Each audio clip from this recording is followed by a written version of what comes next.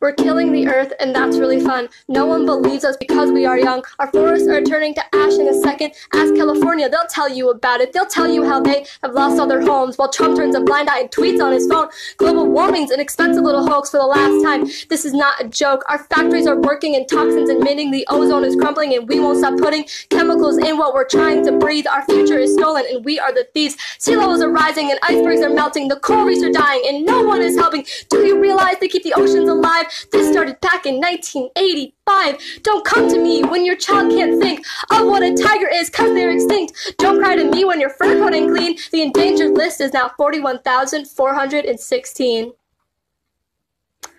Dear 2045, I don't think we're gonna survive. If you end up hearing this story, I just want to say, I'm sorry.